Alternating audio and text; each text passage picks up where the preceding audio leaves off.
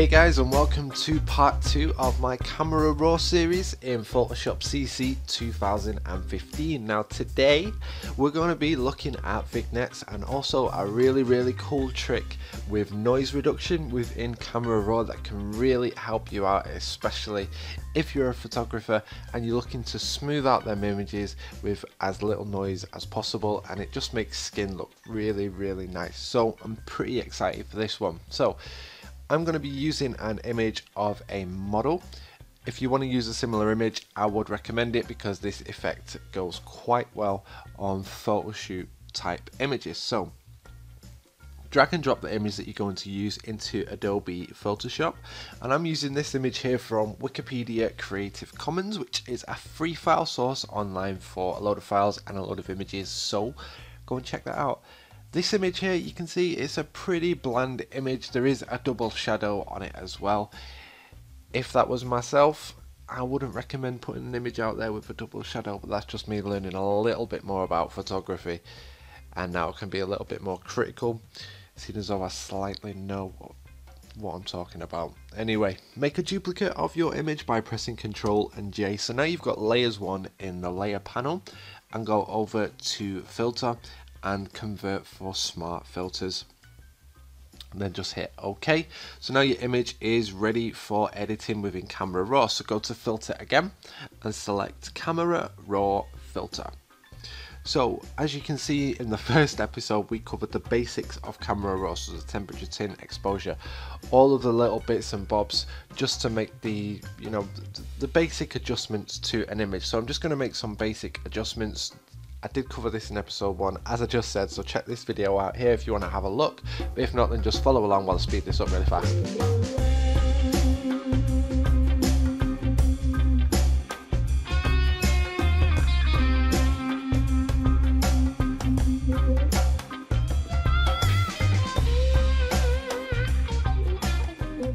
So the idea with this image, what I thought of is I'm going to cool it down a little bit. Obviously with the pose that she's in, she doesn't look too warm, so I really want the image to reflect that. So I've done the basic editing, but I'm going to do a couple more things that's going to make it really stand out and look really nice. Now at the moment there is a little bit of noise that is visible within the image, obviously in and around her feet.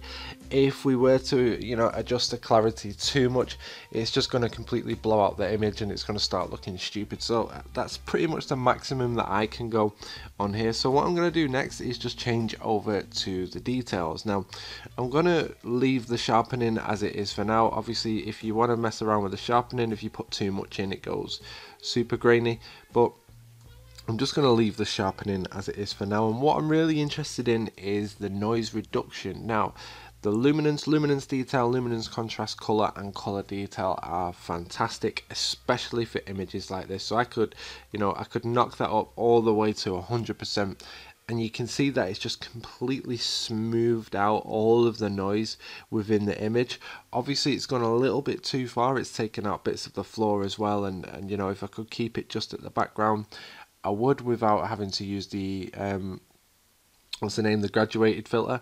So just to stick within the noise reduction, I might just take that down to about, say, what's the most I can get away with, because it does look really nice. 83, maybe 80. I have to go a bit lower so I don't lose too much of the floor. But yeah, I think I could probably get away with about 60. Obviously mess around with the luminance detail as well. You can bring that up and take it back down. So as you can see, it's brought in a little bit more of the floor there, but I don't want that to take out too much of the skin. So just mess around with the luminance detail, and obviously the contrast is the amount of contrast in the color, and the color you can increase or decrease appropriately along with the color detail as well, but I'm not really interested in those. I really want to mess around with the luminance and the luminance details. So I'll just bring the floor back in just a little bit. Now I am going to adjust this anyway, so I'll take it up just a little bit more actually and leave it at that, and that looks pretty good to me. Now the next thing that I want to do is I want to add a little bit of a vignette to this, and I want to have a difference between the outside of the image and the inside of the image. So I'm going to click on the radial filter and I'm going to make a filter just around the inside of the selection, or the woman. That is another human being. So just make another selection around the inside like this. If you want to change it in scale, just hold shift and you can drag outwards or you can drag inwards. It's entirely up to you. So I want mine to be pretty long. I don't want to cover the legs too much. I want them to go into darkness a little bit. So the first option that you've got in the edit radial filter setting is to go on the outside or to go on the inside. So do you want to affect the outside or do you want to affect the inside? So the easiest way to see what you're affecting is by adjusting the exposure.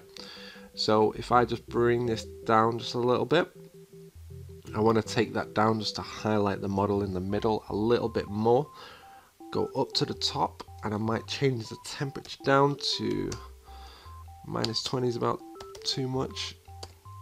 I'd say about 13, just to cool that down just a little bit. Actually, I'm going to go a little bit lower, 10. That looks a little bit better for me. And yeah, the exposure down a little bit, increase the contrast and decrease the highlights a little bit, decrease the shadows a little bit just to darken it out at the bottom, and I'm going to increase the clarity so it really sharpens out on her feet. And I'm not sure about the saturation, just have a mess around. Keep that at 0. I'm going to leave the sharpness and noise reduction and everything else like that because I don't want to affect the floor too much. So I think I'll just leave that as it is. So if you want to add another radial filter to the inside, then just click new and you'll see that you've got this dot here which represents the radial filter that you just put on. And if you want to make a completely new one, then just do exactly the same again. Just draw your circle around and then that looks pretty good to me. They're just affecting this middle part. Now on this bit, what I want to do is I want to increase the exposure a little bit just to brighten it up. But I might change it actually to the inside and just affect the inside of the image because I've just done the outside. So I wanted to increase the exposure on the inside just a little bit. Have the clarity quite high as well. Obviously everything else just remaining how it was before. And I might just increase the noise reduction as well. So what that's done is it's really smoothed out the model, and if you want to change the amount of the feathering, because obviously it's quite a soft vignette that I've got at the moment, if I just click on the original and I change the feather, you can see that the circle starts around here and goes around the outside, but I like to have a pretty strong feather anyway, so keep that at 100. And then if you select the other one, the other radial filter, and make that smaller, you can see that that circle is just affecting there. So that's pretty much it on how you use radial filters. If I just go back to the beginning, you can see that this is the image that I've created, which has got a lot more contrast, a lot more colors. It's a lot smoother and it looks like an image that you could actually, you know, work with a little bit more work in Adobe Photoshop itself. But that's about as far as I could take this image in Camera Raw. So if you look at the original, obviously it's a bland plain photo. It's almost as if the floor is pretty much the same color as her. You know, it's not a great image, but just by spending a couple of minutes within Camera Raw, you've added a custom vignette, we've smoothed the image out, we've added a lot more colouring and contrast between the colours all over the body and the model, and that is why Camera Raw is so good. So stay tuned for part 3, which I will be releasing today straight after I've edited this video. Do not be a pen tool, please like, share and subscribe!